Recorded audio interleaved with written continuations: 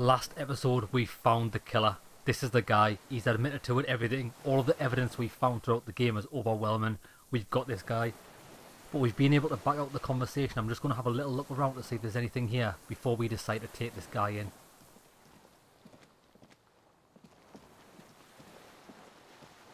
I can't actually go down that way. Let me have a look. Nope.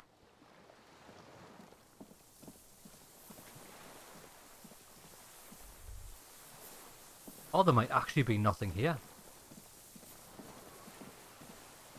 There's not, there's just this little outcrop. Come on then, let's take him in. You're going down, son. We've covered everything here. Isef Lilianovich, draw. You're under arrest for the murder of the colonel here in Martinez. What? The old man's eyes filled with a sudden unexpected terror at the words. But you said I would be taken to the... This terror is the sum of all of the uncontrollable movements and mood swings he's been exhibiting. The wind picks up, the silence on the water is broken all around you. Little shivers of waves appear. The lieutenant continues, like an incantation. Your wayfarer rights have been suspended. Information provided to the officers on the scene will be used against you by the prosecution. You will be given legal counsel within 1 week and must face court in 44 days. Do you understand? Do you understand? But... Kim, he's afraid. No, I don't want to. I have to stay here. He looks at the reeds, eyes submerged in growing terror. He's sweating. Beads are forming on his forehead. Pupils are dilated too, eyes getting blacker and blacker. Your confirmation is not required, sir. The lieutenant turns to you. Now, onto the boat. 58% perception here in Legendary 14. We can't back out, can we? First say, does it have room for 3? Not really, he shakes his head. We could escort him to the pier, then either one of us can take him inland where the other stays here, but... There's something you're not getting here that he's realising. But what? The lieutenant shakes his head frustrated. Who watches over him there? While I come back for you. It's the dilemma. It's like it's a puzzle of how to get someone across. Maybe I can just ask that netpicker to watch him. Oh look. I'm getting positives here. Something is happening, stop. Come on then. Let's go for it. There it is again. To your north, as it has been since you came to the coast, the reeds whisper, stalks rubbing against each other, but then, in the middle of it, what? Something completely different. It sounds like a bow, very slowly being drawn against the strings of a violin. A very small violin made of reeds and rushes. And then it's gone, drowned out by Lieutenant's voice. Maybe there is room for 3 on the boat. Shh, Kim. Do you hear that? What? What are you talking about? Is this? The old man's voice drowns in a sudden gust of wind. Really us? Your skin crawls.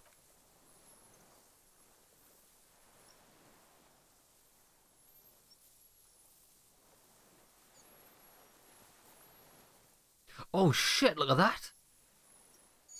Look! It's the Phasmid! Oh my god, we fucking found it. I've been searching for you. Oh, it's actually creepy as fucking it. A delicate tangle of arms and legs unfolds from the reeds, limb by limb, to then just stand there, moving its scythe-like arms in ghostly silence. Blink. Check it's real. It's still there, an unfolding mechanism of reed-like chitin, hovering in place. Kim, I fucking told you. What is that? The old man looks at the reeds, then at you. What are you talking about? Or maybe it's just me. The giant stick insect. He looks confused. There's nothing there. Insulindian Phasmid.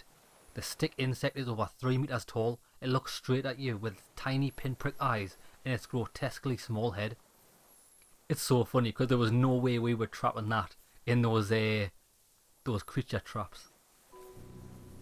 You feel your legs shaking under you and your gun hand rise instinctively. There it is. I see it. Kim, do you see it? Tell me what you see, damn it. I can't make out one small thing in the reeds. Kim, can you see it? I can see. Oh shit! Kim can see it. I figured it out. I know what's happening. I think this thing is a parasite. And this thing is leeching off this guy. That's why he's got these like weird twitches and things. That's why he's acting strange. I wonder if this made him do it. But that might be a bit of a far stretch. 4 simple words. Thank God. If he can see, then you're not insane. It's really there, spinning slowly, in absolute silence. Its limbs long and slender. Be very, very careful, the lieutenant whispers, then takes a step forward to the giant anthropod. Oh, damn! Right, hold on here. This is crazy.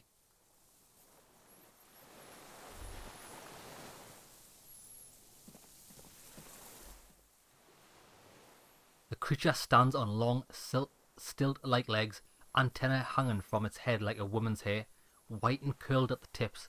It's no more than 5 steps away from you. The segmented antennae move with apprehension, searching for something. You. Reed-like tufts stick out of its joints.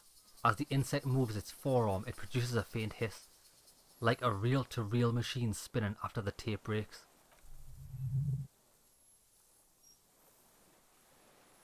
The hiss is different from the strings you heard before. It says something else in a lower pitch. Listen carefully.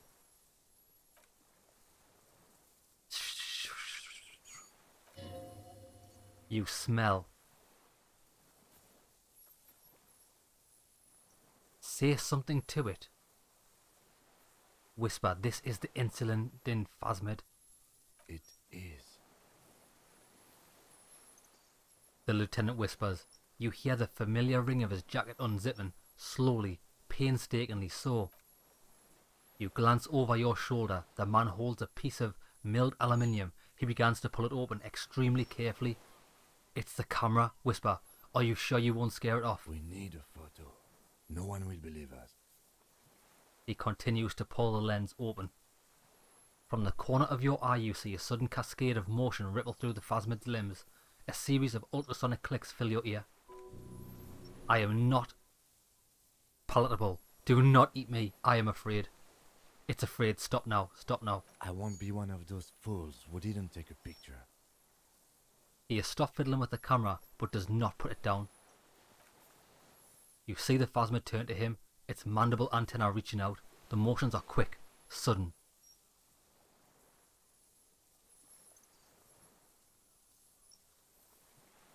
Who cares about what they think, Kim? Although no, 'cause I want to know what it is as well. I have the pheromone. I can approach it. I don't think the pheromone will do anything. His whisper turns to a skeptical hiss, but he has stopped now. Good. The spindly mechanism turns itself back to you, its antennae taking their measure of the air slowly. Say something to it quietly, something like, don't be afraid. Nothing changes in the cyclical, preying motion of the creature's limbs. They are porcelain white on the inside and reed coloured on the out, beige, light brown and striped. You are unsure if it's scared or not. Come on, electrochemistry. Don't let me down here. Approach carefully. Oh, baby, baby. Come on, baby. Slowly, with your breath held, you take 2 small steps towards the Phasmid. The creature lets out a series of ultrasonic clicks that swarm around your head like swallows. Like laughter, a sort of happiness. Sweat drips from your brow, soaking your chest. You reek of it, your chemicals. Hissing and clicking, it extends its mandible-like antenna to greet you. You're right below it now, looking up at the colossal chitin of its white limbs. The head of the creature is crowned by reeds, and its eyes are like small droplets of water. Raise your hand slowly. The insect stops its stridulation, seeming to observe you. Below its crown of reeds, little pin-prick eyes detect motion, glittering. The world stands still around you. Suddenly, there's silence. No, stop. Be afraid. Raise the other hand. I am not afraid. As you do, the invertebrate comes to life, its limbs moving independent of each other, as if each has a mind of its own. They are white like stalks of porcelain knitting above you. Shifting around in the reeds around it, in the muddy water, you notice some of its hind legs apparently standing on the water from time to time. It's that light. Hello, I'm Harry. I don't really know who I am. No reply. A total ancient silence comes from its mouth, along with what appears to be some kind of foam. The stridulations of its limbs continue all around you. Stand on your tiptoes and look more closely. You were right. Little bubbles form on the mouth parts of the creature, on its segmented lower lip. It looks to be forming slowly. The foam is white, then yellowish. The faintest smell, like you've never felt before, like burnt roses. Kim, it's foaming. Careful, it may be poisonous. The lieutenant watches you apprehensively. The foam slowly turns a darker shade, like burnt caramel, and the insect moves its mouth parts. Masticating, the little bubbles begin to burst one by one, letting out the same smell like summer burning. Apricot blossoms, white blossoms erupting, a sensation like cold hands on your face. Tell me what you are doing. Come on, baby, tell me. It's talking to us. I exist. I exist too. Tell me what it's like for you. Fire burning. Fire where? In the city all around, it's going down. On the horizon, pale fire. This thing we're both sensing is coming to an end. That is your problem. Nothing ever ends for me. There is only room for 2, maybe 3 pictures in my mind. For me, it is a series of half-lit images, a kind of darkness, being intruded upon, transient, dim, moist. Intruded upon by what? Shapes of plants and animals, and internal sensations, a swarm of sounds, tiny vibrations on the inside of my forearms, all speak of complexities totally beyond my understanding. I'm at the end of a narrow funnel, weightless, so light it only feels like something to be me. In truth, perhaps I'm nothing. I certainly do not have a soul, and if I did, it would never burn. I'm glad to be me, an incredibly sensitive instrument. Few of us can begin to imagine the horrors of you, with all of your creation reflected in your forebrain. It must be like the highest of hells, a kaleidoscope of fire and writhing glass, eternal damnation. Even when you're sleeping, and when you wake, you carry it around on your neck, with your eyes open that cannot help but swallow more behind the mirror. I feel great, mute empathy for you.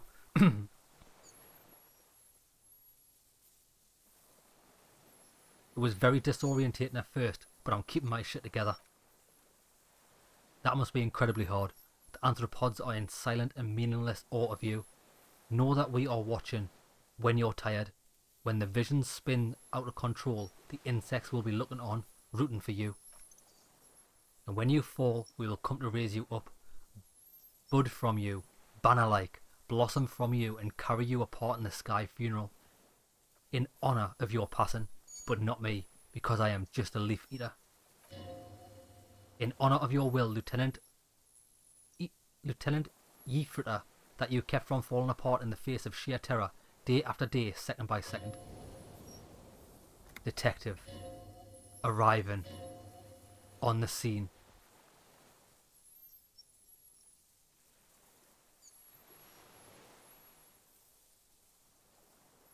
Where does this come from, all this around us, the world? Not even the birds know that. Not even the water lilies. We need to know. Perhaps it's sent to us by God. I think we should eat it. If it's a leaf, you can put it in your mouth. Or a reed. Yum yum. Wait, so you look like a reed and you eat reeds? Yes, they don't mind. Have you accidentally eaten another reed phasmid?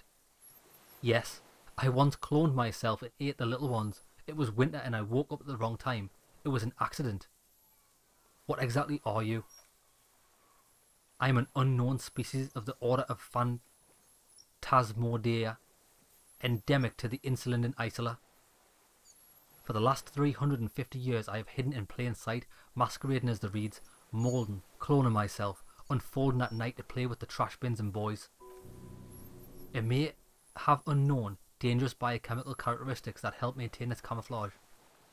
I went unnoticed by the first settlers and the land surveyors of the suzerain, also by the soldiers of the revolution and the officials of the occupation.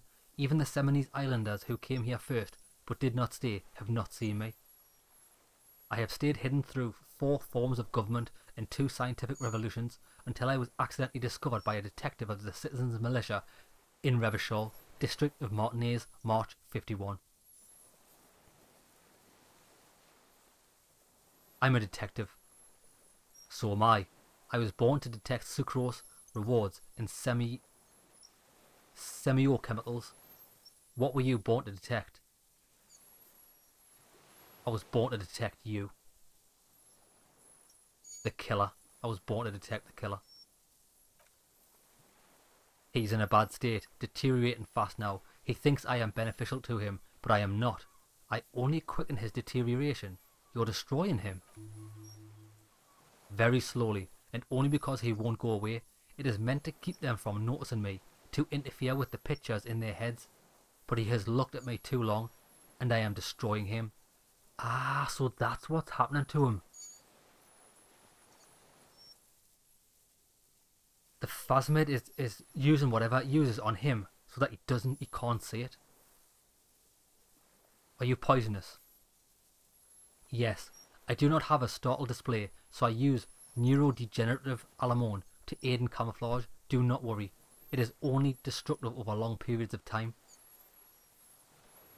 Is this a dream and what's happening? No, you are awake. I am real. Light is forming me. This is real. Are you the miracle? No, you are the miracle. How? The moral of our encounter is I am a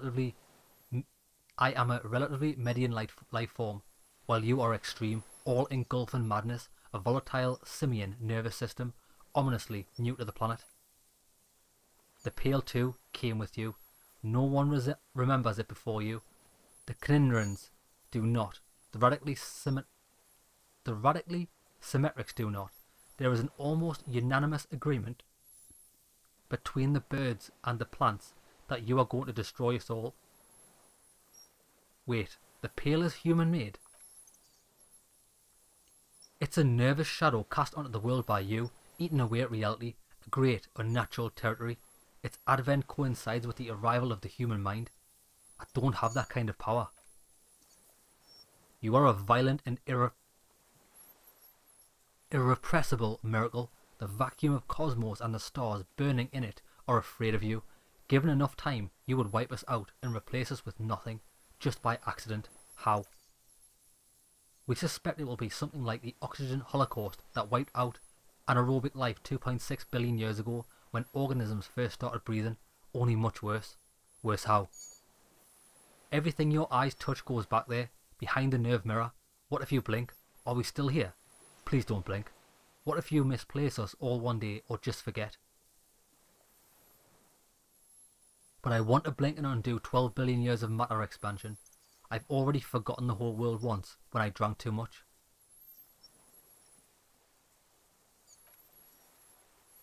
So it is already happening. Soon, one of you will close your eyes and open them to see that none of this ever existed. Kim, am I having a violent epileptic seizure? It doesn't look like that, no. What does it look like? You're just staring at it, he whispers. Then I think I'm having a vision about the final fate of mankind. Okay, after a second the lieutenant asks, is it somehow related to the case? Sort of. Sort of. I think we should take the picture and then you should back away from the unstudied species. Come on then. No, there is one more. No, there are more thoughts.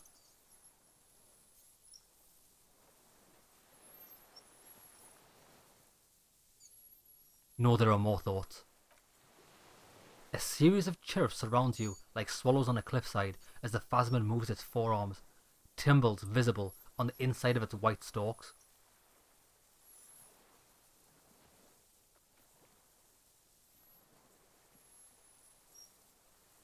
Shit, how do I get back into that?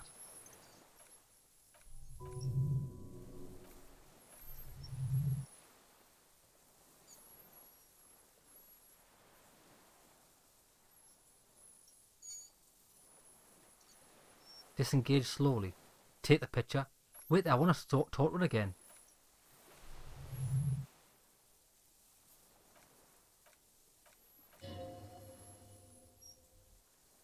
Oh, I can't.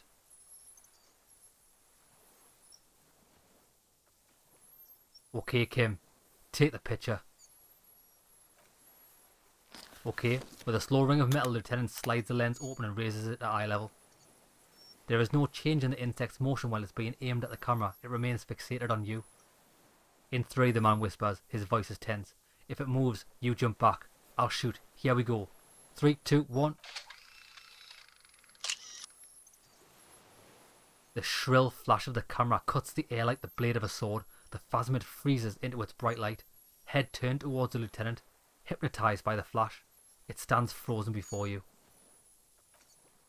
I got it. You hear the lieutenant whisper as the creature's shape develops onto the photo paper in his hand. A polychrome ghost of white streaks against the reeds in the sky, and you as a shadow before it. For all time. Slowly reach out and touch the creature's whisker. The antenna hang from a great height. With your hands shaking, you barely touch the tip of the left whisker.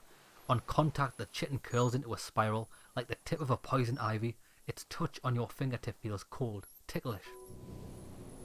The sensation is electrifying, resounding through your body. It is surprisingly delicate, the curly end of the whisker like a young vine. It's even a bit wet. Looks like someone's got hurt in a fight. The antenna is much smaller than the other one.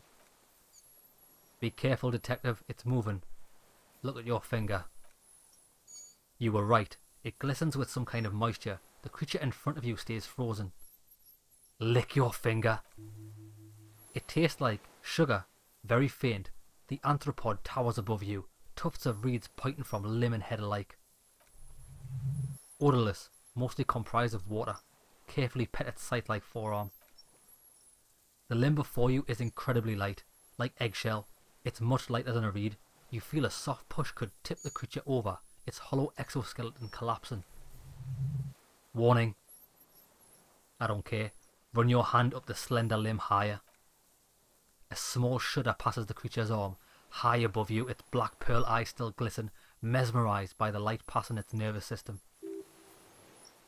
There is some kind of countdown happening as it slowly processes the overwhelming brightness of the signal. The invertebrate is regaining control. The stimulus overloaded it. It's passing like an extended moment or a gallstone. We got it. Back off. Another shudder pulses through the creature's limbs. It jolts back to life like a record continuing where it left off. In a swaying, preying motion, even the small black pearls of its eyes do not stray from you. Disengage slowly. As you're turning away, the Phasmid mirrors your movements, stepping on the water. The long limbs carry its feather weight without breaking its surface.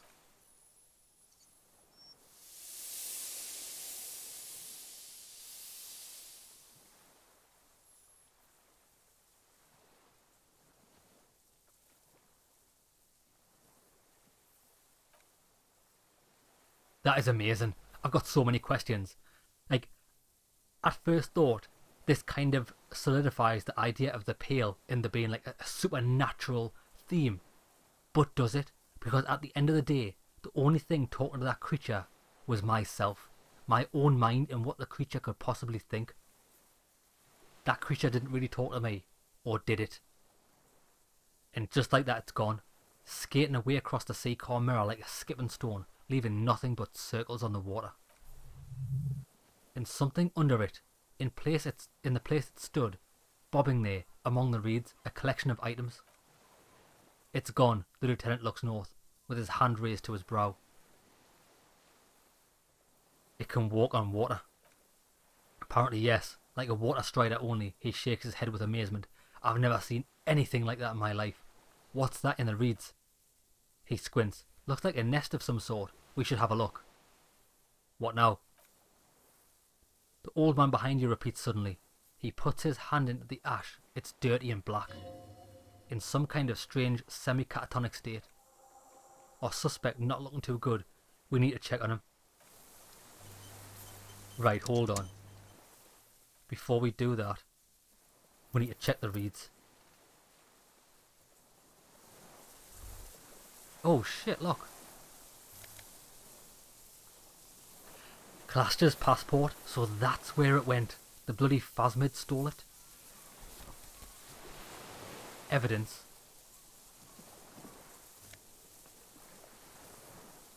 Fairweather T500 helmet. And the killer's rifle scope. Okay. Brother, you've managed to collect all of the armor pieces. Too bad it's too late for the big showdown. Yeah, tell us about it. I don't think this helmet would have helped me anyway.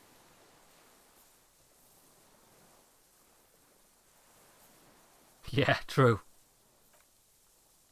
It would have looked very impressive still. You found it all. Now your mortal coil is completely protected. Few cops are this futuristic. At least now I'm truly invincible. Oh, believe it, I am invincible.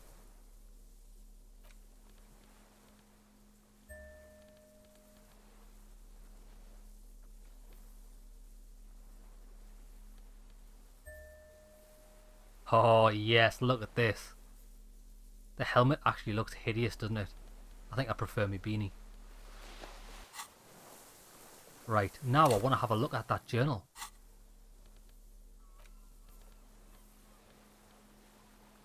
Her passport, let's have a look. This passport, issued by the Sovereign Republic of Orange, is issued to a black-haired woman called Katarzyna Elysium, which is the name she gave us when we figured it out. Clash's hidden documents. The lieutenant looks at it in your hands from the empty boy. Look at the photo. It's Clasher with short black hair and glasses. She looks boyish, younger somehow. An old photo before life came, did what it does. What was this doing in the Phasmid's nest? Maybe our man Mr. Drow took it from Clasher, or whatever her name was, hiding place, or... I think the Phasmid took it. Like a magpie, he looks around. What a coincidence. Then it would also have collected the other objects, which would be highly unusual. I can see how the helmet could wash up on the island, and then the scope maybe. Mr. Drow lost it, but to seek out this world would be... To seek out this would be very unusual behaviour for an anthropod. Wouldn't it? Maybe it was simply curious. Yeah.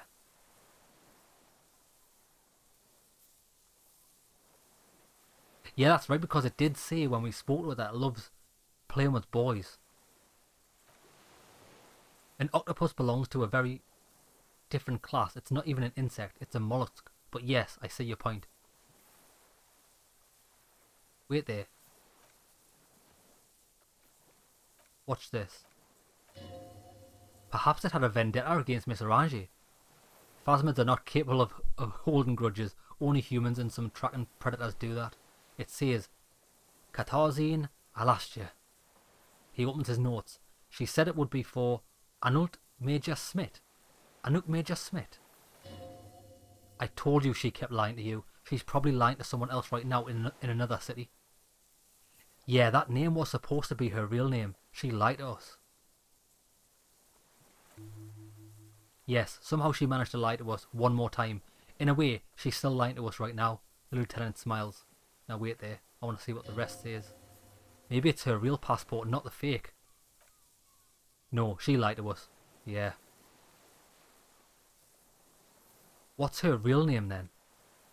I don't know, but it's not Katarzyna, Alasje, or Kalasje, or Anouk. We didn't even scratch the surface with her, detective. He looks east. Perhaps it's better that we didn't arrest her. Who knows what the hell she'll be raising in my district by now. Put the passport away. Well then, let's see what Draw's got to say about that. What is it? What do you want from me? I can't go. Something is very wrong with him now. Sir, how could you not see the Phasmid? He stares at the reeds and it falls silent. Mr. Draw? The man does not respond. He kept staring, black eyes glazed over and bulging from their sockets, his gap-toothed mouth shaking, with fear and longing, like an addict of some terrible substance. Snap your fingers under his nose. A light shiver passes him, followed by nothing. His hands are trembling and he breathes slowly. He's going into some kind of psychomotor immobility. The lieutenant inspects him gently. The good news is, this solves our transportation problem, doesn't it, Mr. Draw? The trembling mouth appears to sigh. Between this and the broken tire he's used for a boat, I think it's safe to leave him here while we go and get help. It will need to be medical first, I'm afraid. We found some things in the Phasmid scent, Mr. Draw. He stares into the reeds. Your words don't stir anything in him. Perhaps you should show him the scope. He turns his eyes to it. You lost it, Mr. Draw. He turns his eyes to the reeds again, as he's done so many times. Beige and white stripes. He lost the scope, then it somehow made its way over there. With the help of the magpie Phasmid, the lieutenant observes lens sparkle in your hand. This sight is a T9, Mr. Draw. Was it attached to the rifle when you made the shot? Not even a sigh. You've gotten all you will out of this poor being. Show him the passport. No reaction. His breathing is slow and he appears very old all of a sudden, around 80. This is an old man at last, no longer a tin soldier, but the broken down remains of a man. Did you take this passport and all the papers from a boy in the coast? He blinks and continues to stare at the reeds. The spirit. So it was the Phasmid. He hears us. The spirit. No reply. He's gone again. Show him the helmet. Nothing. Just dull staring. Not even a rage left wherever he is. The last embers have gone out. The war is over. If Kuno kicked it into the sea, as he said he did, the ebb would pull it back here. This makes sense. Mr. Draw could have picked it up, or the Phasmid even. If it did, this is incredible. I'm going to let you rest now, Mr. Draw. The plastic cape flaps around his face in a gust of wind. His back is slouched and his mouth open. The blacks of his eyes are receding. His pupils are returning to normal. The strength has all gone out of him. Just frail old bones and a sack of tracksuit trousers and a windbreaker. What has happened to this man? Old age and shock. He looks at him, then you. I think it's the Phasmid. Yes. The arrest and the appearance of the Phasmid, the combined stress, he looks at you. But you think it's something more than that, don't you? I do. There's much more. Remember what it said when it spoke. Quite a few things about the health check you did on him make sense now. He couldn't see it, Kim. It was just the reeds for him. Before, when I evaluated his state, he seemed strangely animated. I talked to the Phasmid. It said it's destroying him. You should be more careful, detective. Are you sure it wasn't having an effect on you? Maybe. Anyway, it's only trying to remain unseen. The degradation is a side effect. A valid hunch. Long-term exposure to something like that could be neurodegenerative. Also, please be careful when approaching unknown species in the future, detective. He couldn't see it, Kim. It's just the reeds for him. That could be part of the shock, but you're right. Something is off here, Mr. Draw. He touches the man's shoulder. No response. Maybe this is how the Phasmid has been staying hidden all these years. Then how did we see it, he thinks. Oh, you mean whatever does this, does it over time? Teenagers, kids, drunks, sightings are brief. Oh shit, that's right. Because when the cryptozoologist woman saw it as a kid, maybe she only had a brief interaction with it and that's why she could remember it. And hence not credible, but someone who spends a long time with it, yes, you forget it's there. The lieutenant inspects the man. Mr. Droll, have you ever seen a stick insect pretending to be in the reeds? The old man stutters. The doctors will have to look at this. I hope your station has better medical personnel than 57. This is a little advanced for a nurse. Before, when I evaluated his state, he seemed animated.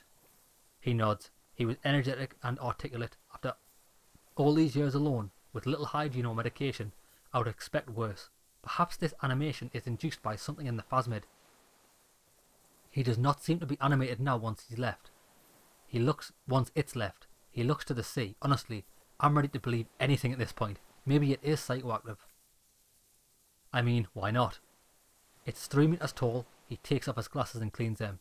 When he puts them back on, he's still staring at the sea. I think he's addicted to that thing. Like a drug. He has displayed addict behaviour and not just painkillers. His pupils appear to be dilated. They are still. He examines the catatonic man's eyes. Could it be that there's something hormonal in his relationship to the Phasmid? You mean pheromonal? He seemed a little off for a man this age, Randy. The scope, knowing of her bruises, his disposition towards Miss Orange, he nods. I see what you mean. He's been here for a long time. Who knows how much of it is in its company? I don't even understand what that means. He's been here for a long time. Who knows how much of it in its company? Alright, I get you. How much time he spent in the creature's company. He did seem distressed when it finally came to arresting him. Like he didn't want to leave this place. And the insect maybe. He looks at his notebook. I have absolutely forgotten to take notes. I hope I remember all of this. He shakes his head in disbelief. This will be one hell of a report. Thank God we have the photo. Hang tight. We should think about getting back to the mainland to get help. He'll be safe there if we don't take too long. Right, come on then. Let's get back to the mainland.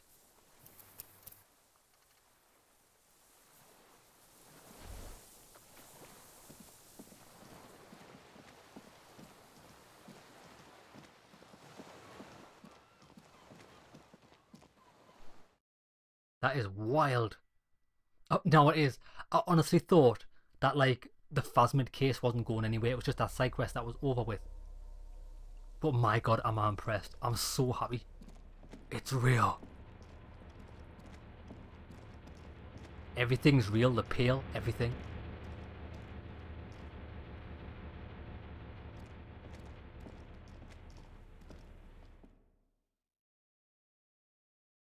I hope it is. Again, there's no concrete evidence, is there? Well, the truckers and things say the pail's real, so maybe the pail is real, but how it's all coming to an end, even with the 2mm hole in the church.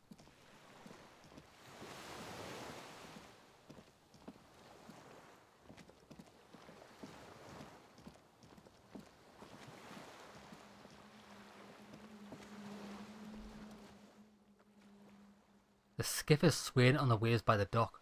Let's return to the mainland. We're done here, he says, adjusting his glasses as he looks out over the water. The skiff rocks gently under your weight as you get in. The ride back is uneventful and quiet. But the sound of conversation on the water. There is someone inland waiting for you. 2 men and 1 woman. That's the El Puta Madre. Stand on the concrete square of a nameless village, looking at a small yellow boat as it draws closer. The sea is calm. You reach the jetty and climb out of the skiff. You reach the jetty and... yep. Done.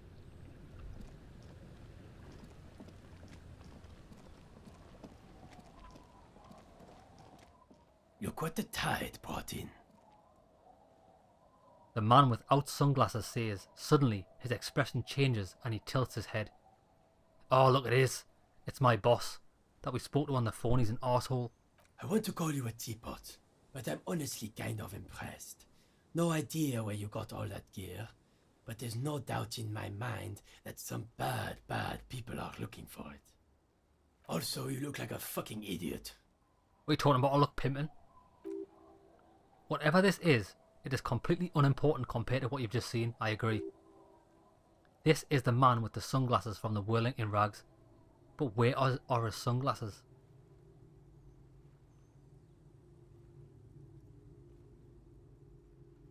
You're the man with the sunglasses. That's right. And you're some kind of murder machine. I'm not even going to tell them about it, they don't deserve it. The armour? No one else seems bothered by it. Oh, really? They don't seem bothered by it? That's because you're a cop in an exoskeleton. Yeah, I'm a cop in a goddamn exoskeleton. Actually, are you? Are you still a cop? There's so much disco going on. It's hard to tell. Vic, calm down. Who are you people? Hello, I'm Trent Heidelstamm. I believe we've met on several occasions. Oh, hello, Trent. I'm your goddamn partner, Jean-Vic Mar, and this is your special task force, or what's left of it.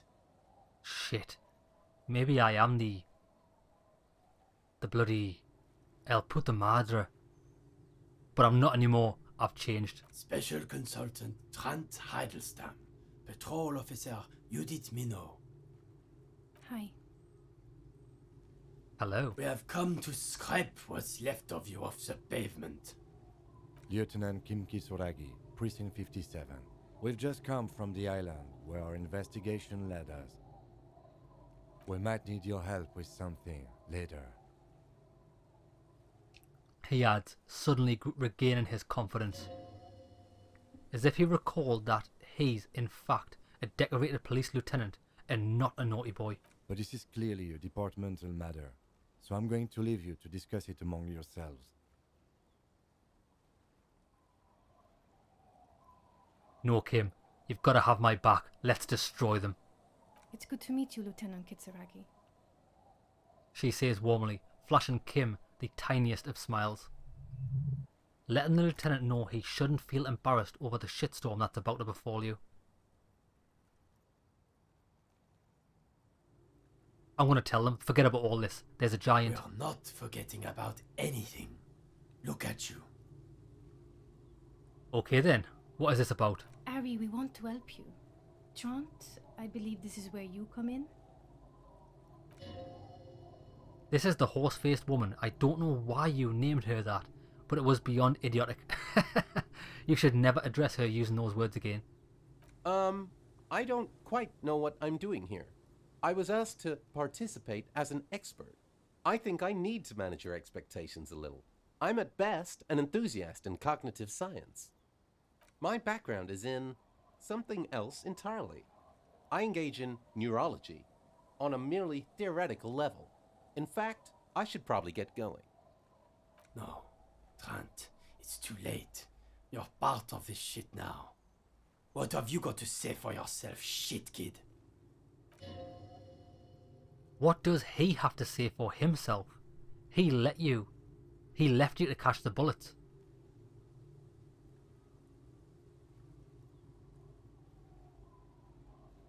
Yeah,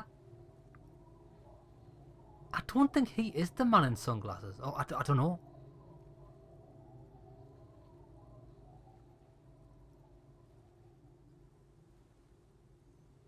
How did you know I was here? The cafeteria manager you fucked over told us where you went. Turn to face the general direction of the Whirling and yell, "Damn you, cafeteria manager! You betrayed me for the last time." I understand, okay, God told you. And she looks around. People on his street help us too, with your whereabouts. You're a legend among the drunks, Harry. A legendary local drunk. You aren't the man with the sunglasses at all. You're not even blonde. Guilty as charged, he exchanges a look with the special consultant. I heard you lost your mind and your memory. I wanted to see if it was true. Yeah, I'm sure this is my boss, not my partner. And it was. Good work, Harry. You're insane now. There's one less person for me and everyone else to rely on. He was too sarcastic for you to realise who he was.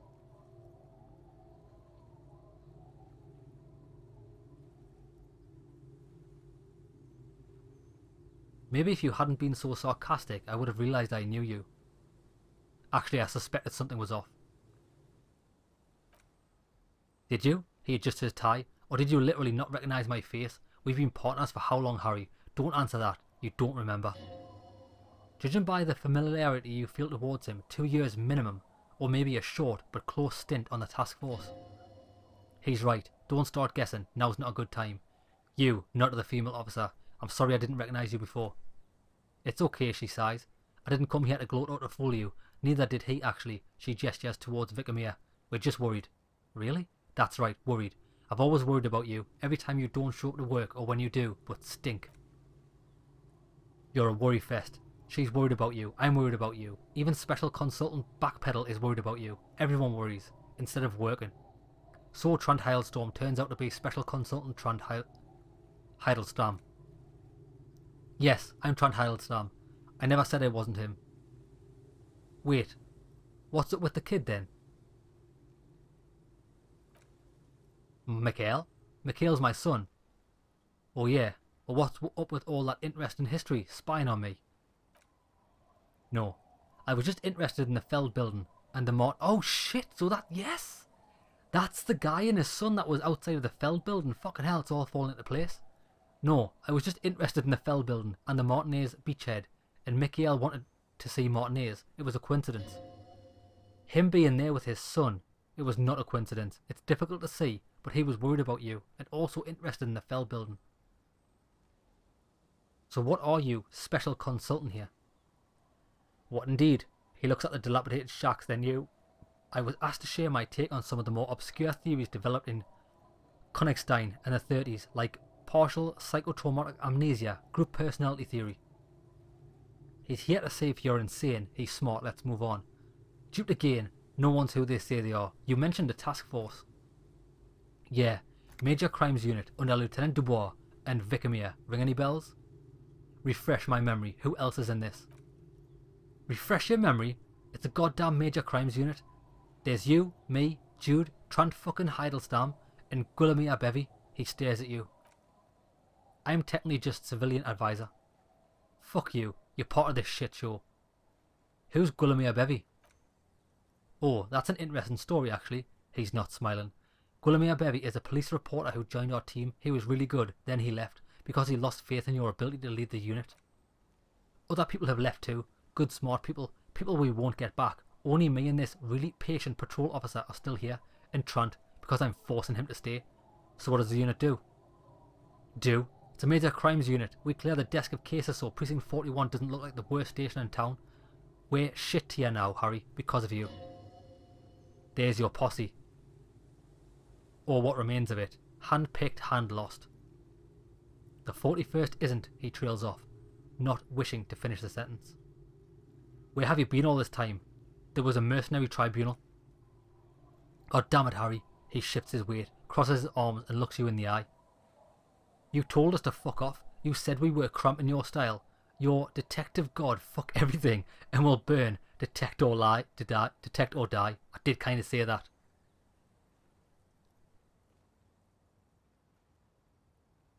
Wait, so you let me face a squad of trained killers alone just to teach me a lesson? It wasn't like that. Fuck you, Harry. We didn't know there was going to be a tribunal, did we? Why didn't you detect or die then? Oh, you think it was cool you saying that? Aesthetic, somehow. You were crying when we got here, breaking things. You said we were going into the abyss. None of us wanted to see the abyss, so we fucked off, he sighs, like you told us to. Duped again. No one's who they say they are. Duped. Hey, here's a brilliant idea. Don't be a morbid drunk and you won't be duped so easily. Gardner Scab Leader, this. Turn to the lieutenant. Tell me at least. You are who you said you were. No. Okay, that does have something to do with it, yes. None of this is ringing any bells. The bells aren't ringing because you have brain damage, Trant. He turns to the blonde. This is where you come in. How bad is it? Well, he doesn't have visible tremors. He talks without slurring. He can drive a boat. He's standing, reasoning. All good signs, but complete retrograde amnesia, episodic and semantic.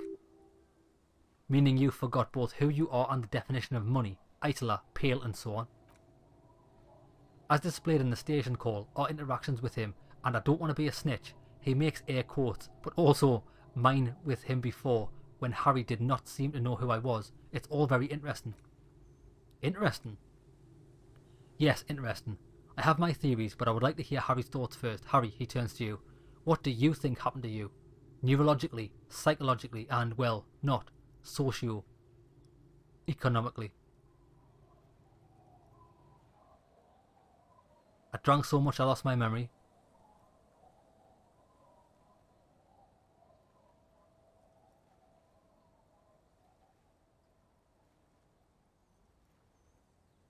Something so sad happened to me that I couldn't be me anymore. It was a defense mechanism. Psychotraumatic amnesia, Trant. He turns to the special consultant. I can go for that. Shit kid is a broken man. Always has been. Who isn't? I know I am. But you know what? He turns back to you. I kept my shit together. Also, I know a person can't wipe their own mind. However traumatic it gets. That doesn't happen. You're lying. Or insane. Or both. But Detective Vickermere, she interjects. He has blanked out before. I have? Yes, a couple of times. After some of the more serious benders, she pauses, remembering. One was after the two drunks case. The other when we looked into the mural. Interesting.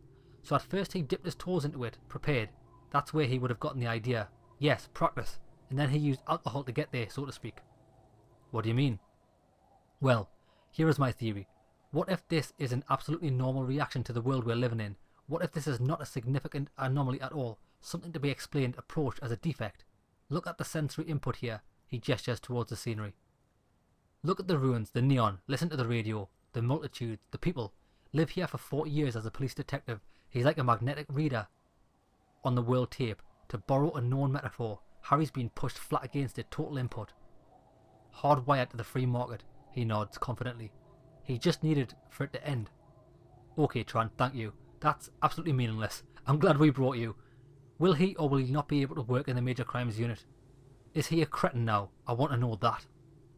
He is not a cretin, and he is able to work, if not in his previous leadership role, then as a line detective.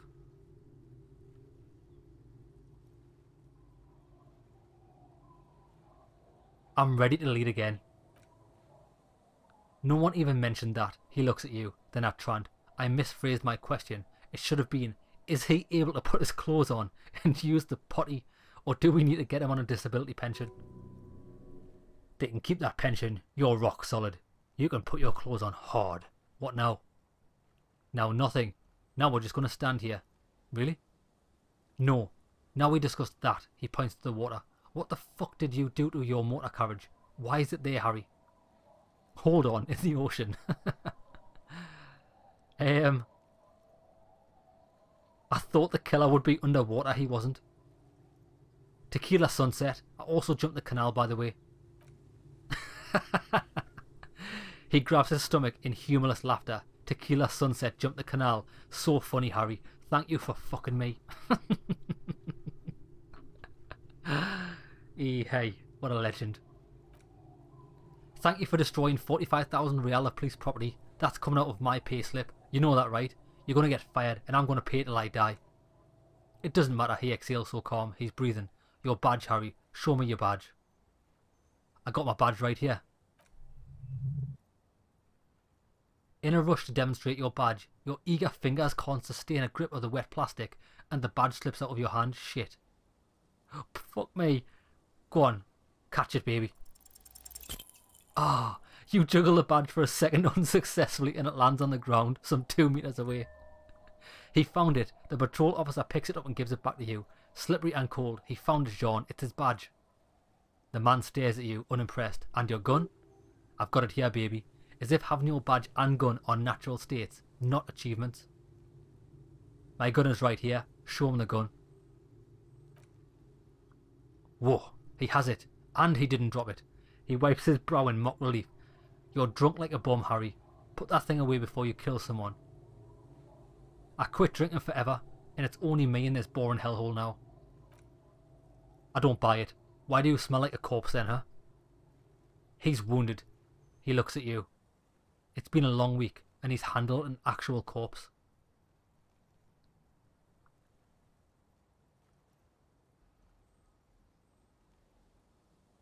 None of this matters. My order situation is meaningless compared to what I've discovered.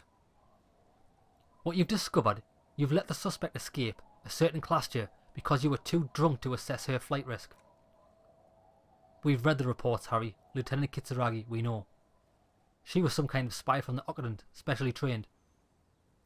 Not taking her in was the right thing to do. She gave a vital clue that led us to the island.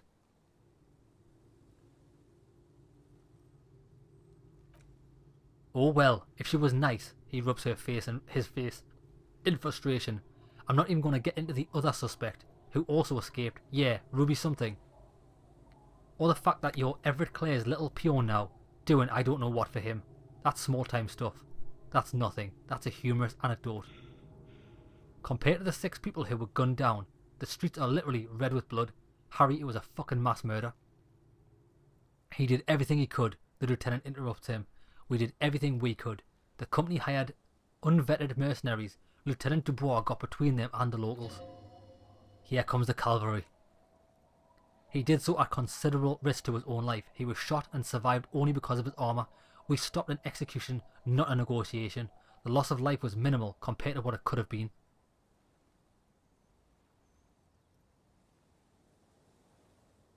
I also solved the case. It solved all of it. Detective, it's better if I do that, he says in a lowered voice. Okay.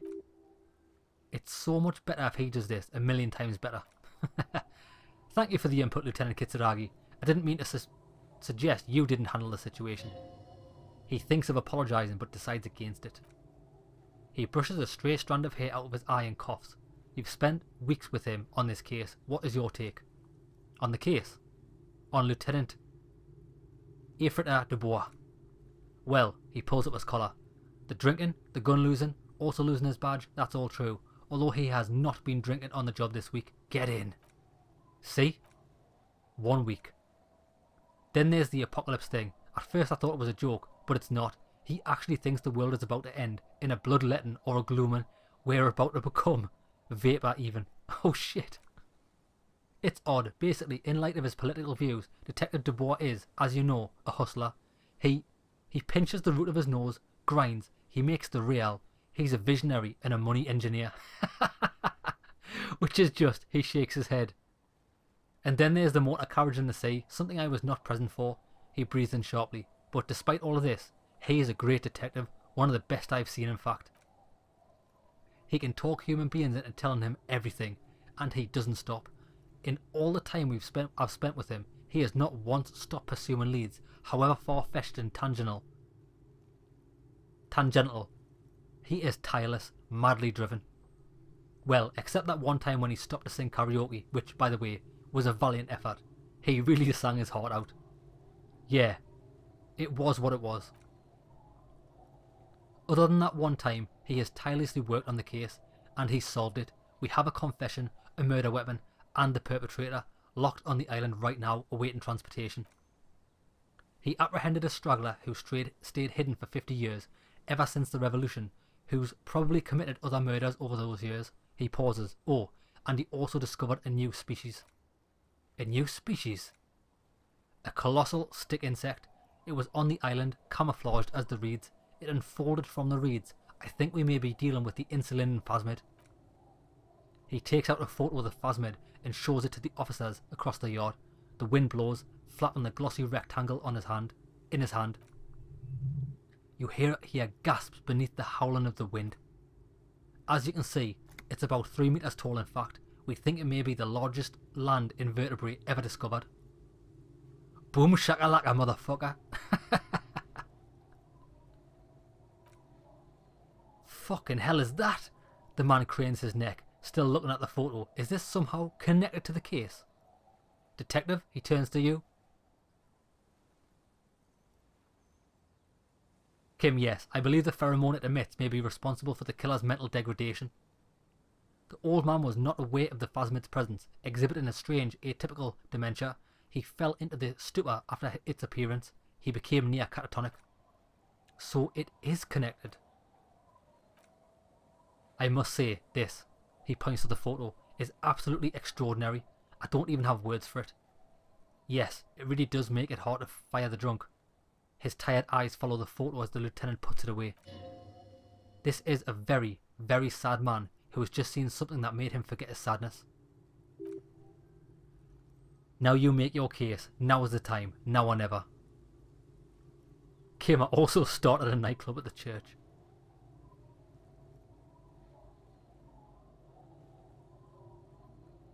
Killer, we have a motive.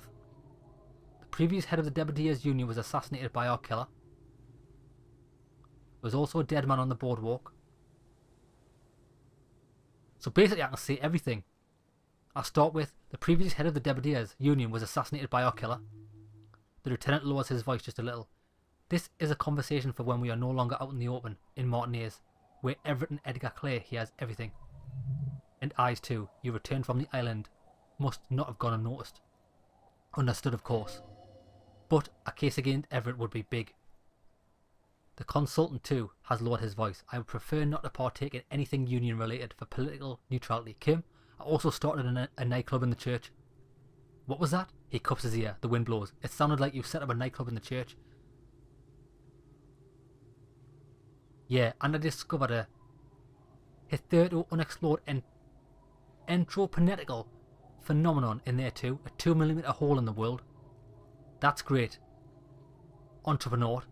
It's a great new career for you. After police officer. I don't care. Go live in the Pale.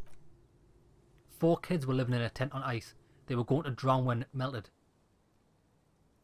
It's not optimal, but the building was abandoned, so you put them in there, it's okay. Oh, he's got my back. Look at this awesome story he fabricated. It's not that okay. Get off the subject now. Also, the Phasmid was female. The reeds are its nest. Female? What makes you think so? You had to see it. It had the subdued colours of a female and the nesting behaviours too, I think. Incredible. Were there eggs in the nest? Not as far as I could see. There were other things there though. He turns to you. It had gathered items in a nest. A helmet, a scope and a passport. Actually, you know, this would indicate it was a male. This is far from anything in my field, but I think such nests are called bowers. They are for attracting mates. Well, it could have been male, actually.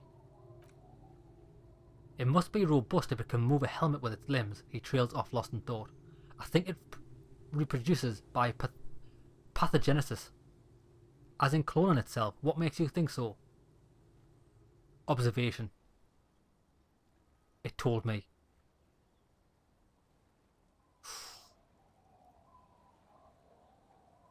Just a hunch. Observation.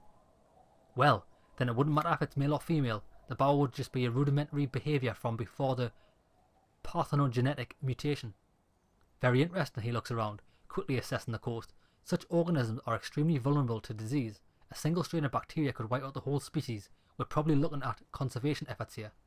I think it emits a chemical that makes it look even more like the reeds. That would be a chiromone, a pheromone that's seemingly beneficial to the host. It usually stimulates the affected nervous system. Not to humans, of course, but perhaps a predator's? The perpetrator seemed intoxicated somehow, like an addict. It's just a hunch, but... There are species of bees that, under the influence of chiromones, take wasp larvae to their hives. Ants do the same with aphids. Thinking there, he stops. Do you think this is how it stayed hidden? Nothing is off the table, but I want to stress this. The find does not have to be connected to the case. The case is 100% prosecutable without any chiromones. Of course, Lieutenant, of course. We should treat the case and the Phasmid as completely separate from each other. People are not going to. He shakes his head. They're not going to go for this speculation in the constabulary. It had mandibles that looked like hair, and it was completely white on the inside. Yes, but also reed coloured, beige and brown. Little green on the outside, after unfolding from a single stalk. It still retained parts that looked like reed tufts on its limbs. Incredible. The PR valuable of this is exceptional. Cop discovers new species, maybe even discovers the Insulindian Phasmid. No, that's too much. This would really help with some of the problems we've been having. Absolutely, this is great. This does not say vigilante murderers to me at all. This says science, news, human interest, he smiles. You know, it's a really good thing you have that photo. Without it, he shakes his head. You're doing good here, perhaps only for a moment, but still. Quick while you're ahead, or no? Nah. The killer, Dro, we have a strong motive for him. Lilyanovich, the special consultant, raises an eyebrow. A revolutionary martyrdom. What does that mean? The custom started in Grad, where they have patronyms. Krasovich, Larsovich, etc. The revolutionaries saw this as a chauvinist atavism, so they used martyronyms derived from the mother's name instead. This man's mother was Lillian. He's Lillian's son, Lilyanovich. The custom was overturned after the revolution failed, but not before it made it to Revachol. So it is what a soldier of the Elysium would be called. Thank you, Trant. Thank you for your piece of cultural theory. He turns to you. You said you have a motive. Of course, excuse me. I just thought it was noteworthy. He killed the mercenary hoping to start a war between the company and the Union. He killed him as an act of rage induced by the Phasmids.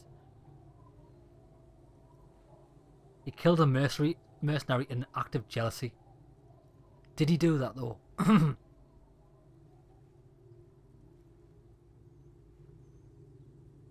I think he did. Jealousy. Jealousy. I thought this Lilyanovich was an old man to have been hiding for 50 years, 70-something. A strange psychosexual fixation aggravated, possibly by proximity to the Phasmid and its chemicals. He himself gave a political reason, said he had killed an enemy combatant. Also, we have ballistics from the gun, matching the bullet found on the dead mercenary's head, and 2 officers on the scene that Mr. Dro confessed to. It's a clean win. It's way more than that.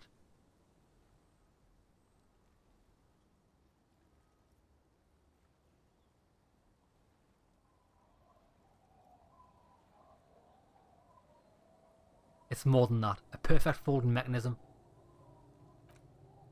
Perfect folding mechanism, he rolls his eyes. Get over yourself, Harry.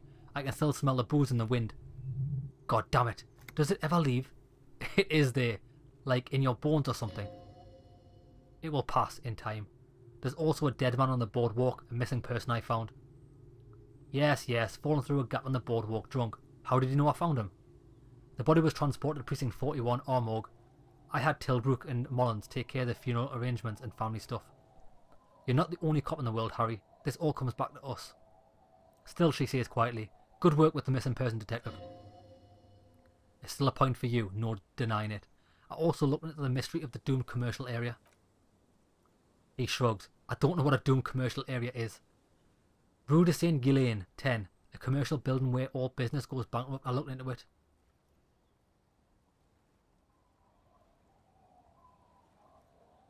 The curse turned out to be possibly entroponetical, part of my larger investigation into Martinez itself. No, it didn't. It didn't turn to be entroponetical again. Funny, enough with this isolary pale. 2mm hole in the world line. This isn't Paradox B. We're a police force.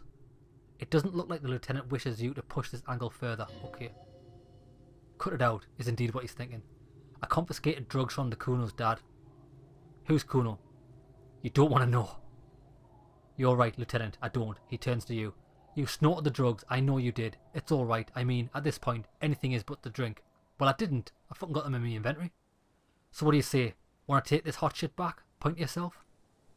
I don't want to, but you discovered a new species and solved the murder, he shrugs. So I have to judge. So I have to, Jude. A quick nod. Anything that ends the trial is okay by me. You haven't been drinking, she thinks. So maybe this time. Agreed. The public relations potential of this is too valuable to let go. Okay, he sighs. We have vehicles in the square, and the perpetrator needs to be taken into custody. Let's go. Wait, I've got a few questions before we go about who I am.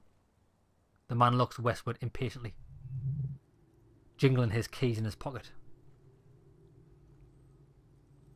Am I a dirty cop working for La Puta Madre? No. No, because the suspects seem to think you're too unstable to work for a mob boss. You're suicidal, Harry. No mob boss would take you. I assure you, I wouldn't consult for a corrupt unit. Oh, that's good news. I told you it's not that bad. Who am I? Who are you? You're a gym teacher, Harry. What?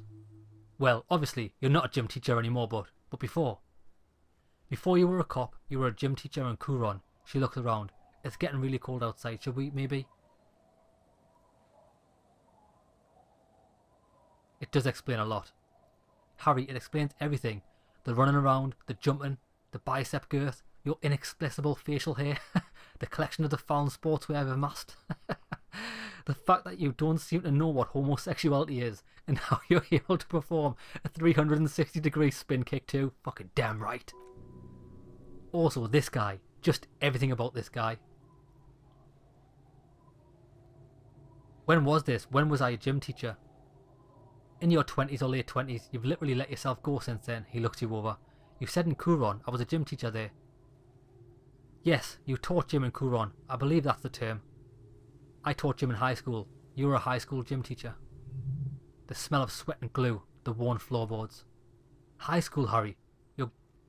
Your goings on with Kuno, Andre, Estelle, the whole thing on the ice. That's why you're so juvie.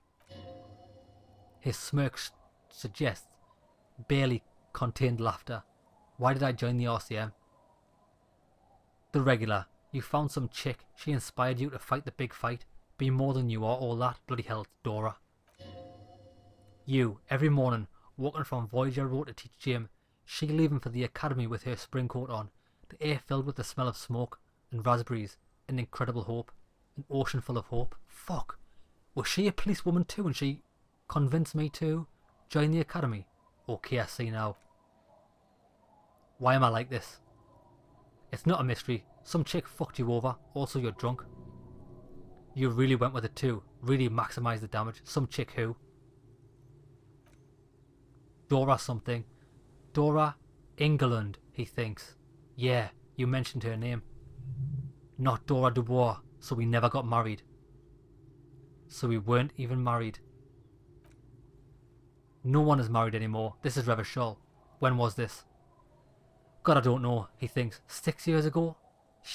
She was way before my time. 6 years and you haven't gotten over it. What the hell is wrong with you? 6 years. Yeah, or 7? You're not doing too good there. It's an old man thing. 2 old years equals 1 normal year. That and Dora England really tore you a new one, a big one. Who was she? Incredibly bangable? Huh? No, I meant what did she do? She was incredibly fuckable. A beautiful bourgeois woman. Wife-ish. Like a Welkin, basically. Heartbreak Welkin. Pain Welkin. I've only seen a picture, but it's obvious you formed a real spiritual connection with how pretty she was. So that's all I was fixated on. One you never recuperated from. Look, she turns to face the sea. The sun is going down, it's time to go home. I think she taught in the Académie des Arts. East of the river, way east. Hard to say which came first. The middle class chick or the drink. Egg in the chicken kind of thing. My point is, you need to see a psychiatrist about this shit, not a psychologist. Several degrees harder. Is there something harder than a psychiatrist? He pauses to think. A forensic psychiatrist. Go talk to that. Precinct 41. What kind of station is it? Us? We're the bloody murder station. Haven't you heard? We're the bad guys. No one likes us. It's not true. Jamrock is too big for one precinct. You're just understaffed, and everyone respects the 41st. You have Captain Price. Thank you, Lieutenant. You're being kind. It is understaffed, and the district is too big, which is why we need to. He tilts his head northward. Get back to it. We left Torsion and McLean to run C-Wing. It's not good. Torsion and McLean. Mac the Torso, Torsion, and Chester McLean. She arches an eyebrow. They're not fit to run a wing, believe me. Things are shaky as it is. And the C-Wing? God, he sighs. There are 4 wings, A, B, C and D. We're in C. It's made of losers and clock punchers. You and I reconceptualized it as a task force. It was a mistake. There's also a lot of outside help involved. Not only me, he smiles, other losers too. He's anything but a loser, although he would like to be seen as one. It's cooler that way. And Price is? Ptolemy Price. He's the son of the old Price, until the founders of the RCM. He's one of the most highly regarded men in the force, you're lucky. Somewhere under the curved roof of a former silk factory shaped like a ladybird with 2 chimneys, Police Captain Ptolemy Price sits behind a heavy wooden desk. Resident medic Nix Gottlieb pours him coffee. It's silent in the captain's office. They speak of change, the city, the tension on the streets. They speak of the events of April and the blood on the streets in May. Did we recently shoot up a church by any chance? So he remembers that, yes. There may have been a raid on some churches, it wasn't good press. Shooting up churches never is. I was out of town, to be clear. What happened? Why did we go there? Our enemies were hiding in a church. To the best of our information, that's it. I'm not talking about this anymore. Your security clearance is shit here right now. You have to wait for it to go up. He means it.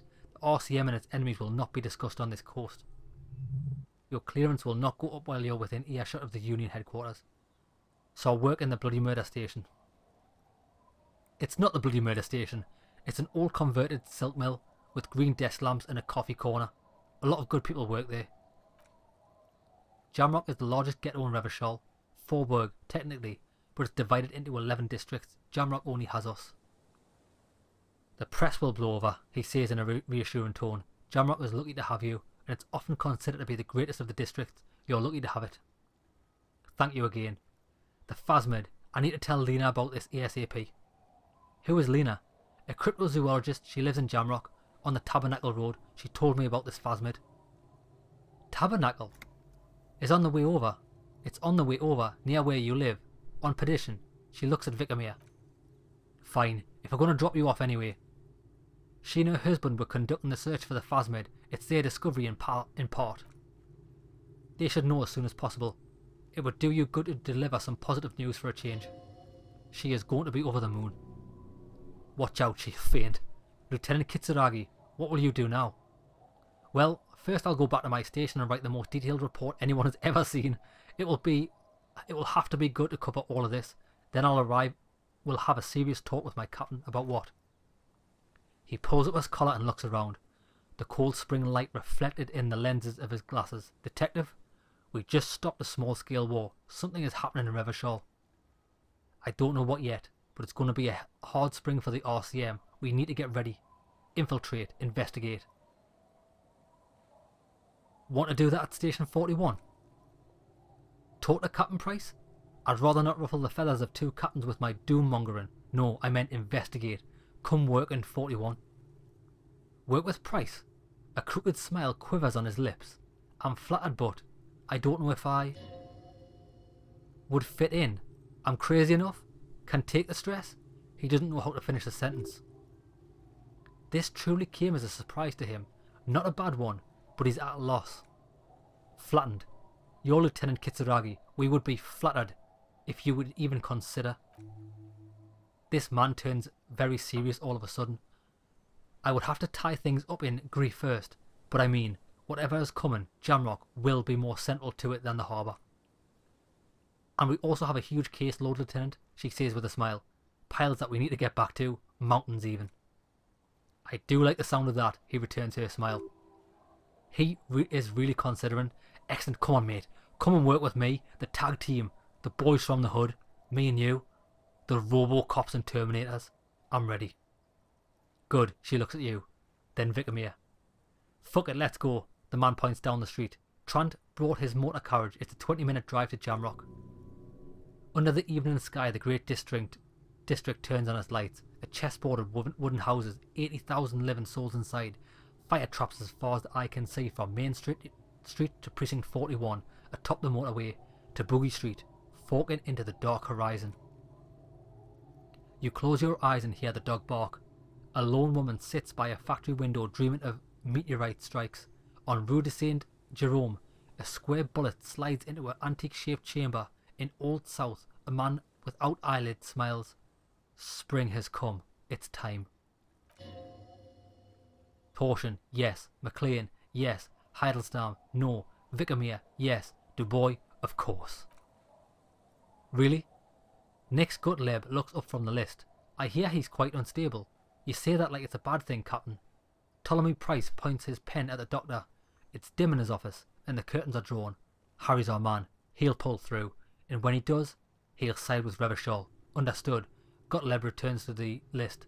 Minoir, of course. Wonderful. The woman looks north. Then, can we please just go back to Jamrock now? And that's it. Is that it? Bloody hell. That was fucking incredible. What a game. Oh, damn.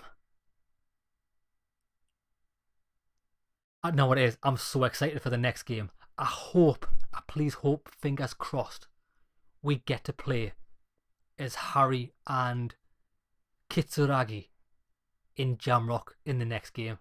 It's what I want. I can't explain how fucking awesome this game is. It was an emotional roller coaster, and it was funny as fuck. But I'll tell you what though, I need to give my voice a rest after this. It's the most talking I've ever done in life itself. Fucking hell.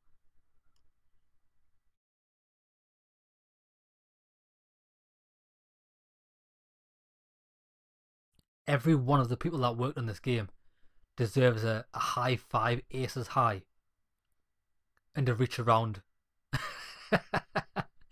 That's what they need. That's what they deserve.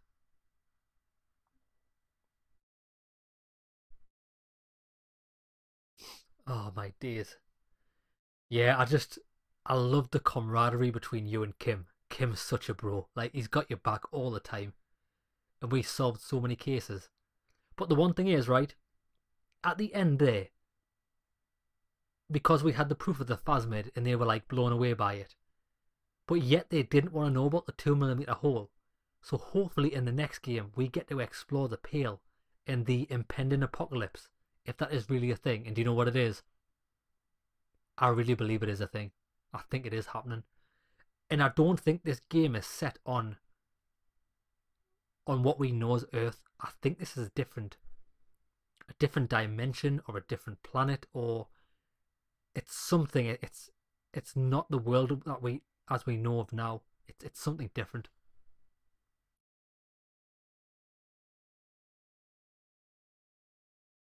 I wonder if there's going to be a scene after the credits. That's what I'm hanging on for.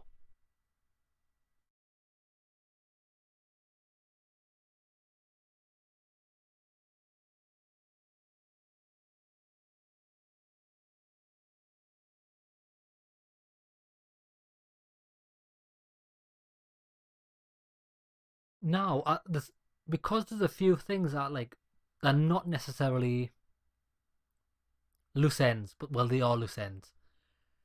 Because Ruby and Clastia escaped, I'm thinking, I wonder if in a different game, or maybe even a small DLC or something, you could possibly play as Clastia, because she is kind of the corporate sabotage and espionage thing. I think that would be a cool little take on this game, where you're doing that instead of being a police detective. Your goal is to sabotage companies and things like that. Could be interesting.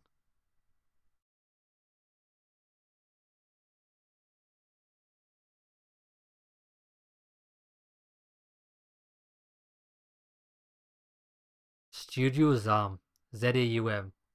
Mankind, be vigilant. We love you. Fucking incredible.